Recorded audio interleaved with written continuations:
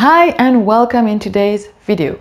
Mariam here, sharing about how to live a more nourishing, energizing and prosperous life.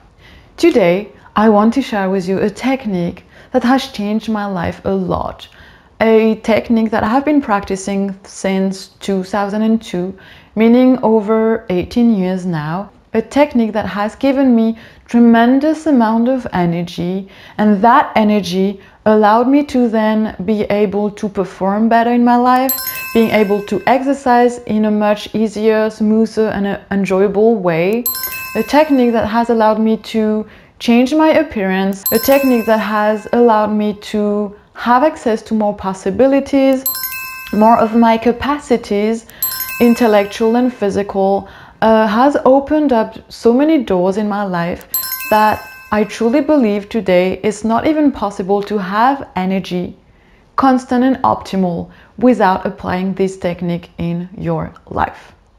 So let's share about it. The reason I want to share about this technique today is because number one, it has brought a lot of benefits in my life, but there's also dangers and risks and issues when it comes to applying this technique, especially when it is the first time, or even when you grow in this technique because you apply it in your life on a daily basis. Now, I do practice this every single day. I'm becoming, we could say, an expert in this, although expertise can always grow more, right? So I'm not bragging about myself right now. I'm just saying, when we know the challenges, when someone knows the challenges we haven't gone through yet, it's just easier to listen to them and maybe think and apply, and then we understand ourselves better. So I'm sharing about the joy and also the behind the scenes of this practice, which is fasting. Okay, today I am sharing with you 5 rules that I believe are essential to succeed in fasting. So fasting means actually not having food for a certain amount of time. Now, you may be fasting for a short term, meaning you don't have food for a few hours or a few days, or long-term fasting, which is several days or weeks without any food. Whether you're new to this, just starting, haven't started yet, tried only once or twice, or whether you are an expert in fasting, those rules I'm going to share with you can be useful to you to start off or to grow from your fasting experience. Okay. Number 1 rule that I do want to share about fasting to succeed in your fasting experience is prepare, and prepare well. I know that sometimes we want to rush the process. We are so excited to go into it that we don't actually prepare well enough, and we don't actually maybe prepare at all and just decide out of the blue, I'm going to fast today or I'm going to fast tomorrow. But the truth is, if you prepare well, meaning that you actually prepare mentally and then physically, I always say non-physical work is more important than physical work actually, but there you want to do both. But mentally you prepare and think about what you want out of this experience, and you prepare kind of like mentally how you're going to live this, what is your day going to be like, how is your life going to be like during this time, how is your relationship with your family and friends going to be like. If you prepare mentally and then physically you take less food and you diminish the amount and the quantity of the food you're having, and maybe you grow the quality of the food you're having. Example, you have more fruits and raw food instead of having meat and high cooked or high heavy food or junk food, because it's going to take longer to digest. Therefore, when you prepare this way, caring about your body and your digestion process before the fasting experience is going to make it easier for you to fast. Rule number 2 to succeed in fasting: start simple. Now, starting simple, especially if it's your first time, isn't going to be simple anyway. So you may as well pick the easiest way possible, meaning start with a few hours of fasting only. Instead of trying a whole week of fasting or 3 weeks of fasting, no, start simple. And the way to start simple is simply to just start with a few hours. Maybe you want to do 12 hours, maybe you want to do 24 hours, but don't go beyond that, especially if it's your first time.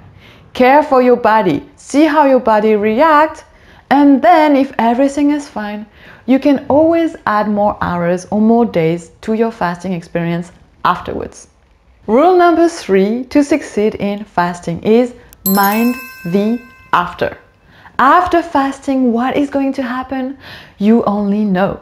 But if you take care of your body again, and if you make sure, just like you prepared well at the beginning before starting the fasting experience, end up preparing well as well. And you may not think about that before you start fasting, but I'm telling you, if you don't prepare the after, a hard time is going to be there. And the hard time may be going to the toilets or having a hard time digesting food again when you break your fast.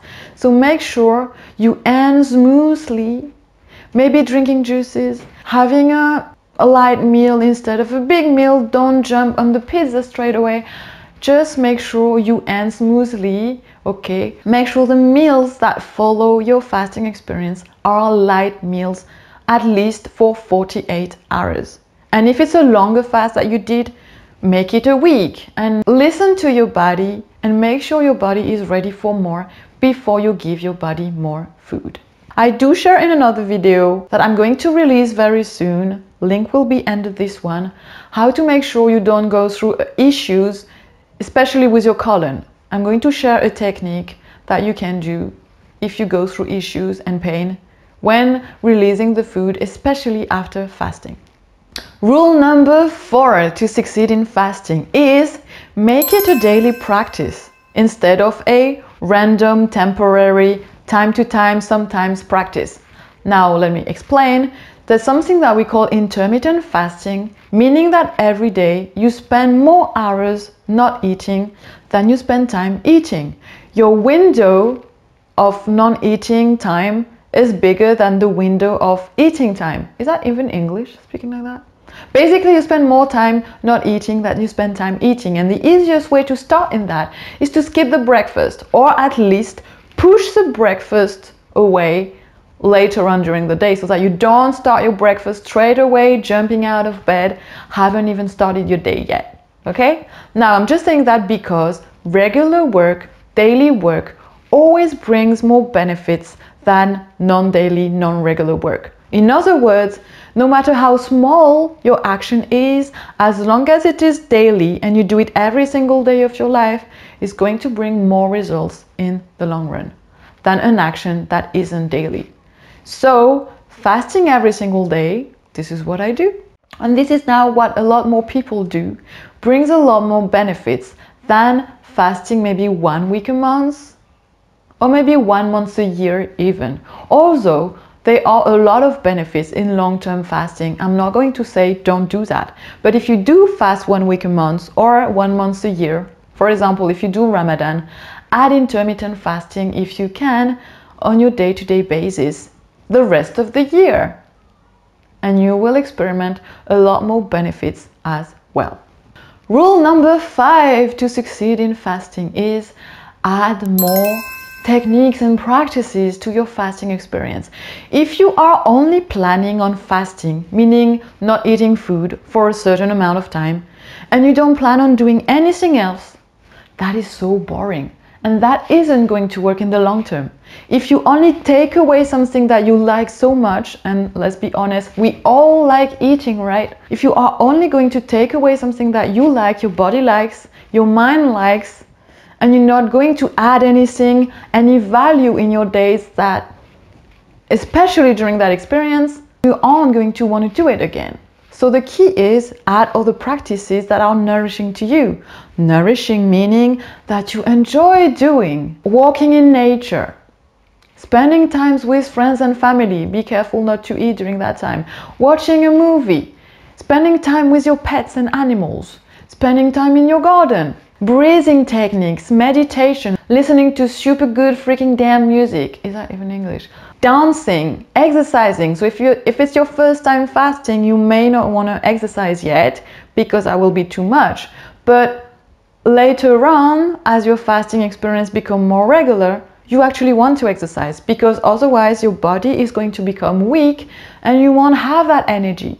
Fasting should go hand in hand with exercising. And I do speak a lot more about this in other videos and actually show you my life exercising in other videos as well while fasting.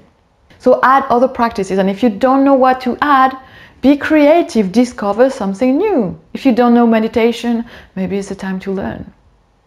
If you don't know how to paint, draw, make videos and you want to learn, maybe that's the time to do this. If you want to learn languages, do skateboarding, become a DJ, maybe that's the time to do it. You may as well take advantage of this time during which you're going to have more energy in the long run and grow from that. Okay, so these were my 5 rules to succeed in fasting. Number 1, prepare well. Number 2, start simple with a few hours instead of many days of fasting. Number 3, mind the after. Number 4, make it a daily practice as well. And number 5, add other techniques and practices in your life that are nourishing to you and will give you that energy. With that energy, you can then do anything you want. Or shall I say, we go a lot deeper in the course on fasting called Thriving Fasting. Link is underneath this video in the description section. You can also check my website, subscribe to the channel, and till the next video, I wish you a wonderful experience in fasting, and I shall catch you up soon. Bye now.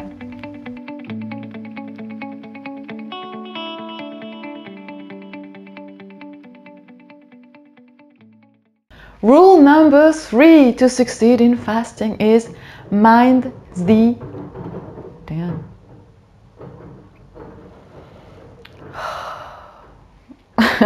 the beans. Okay, fine.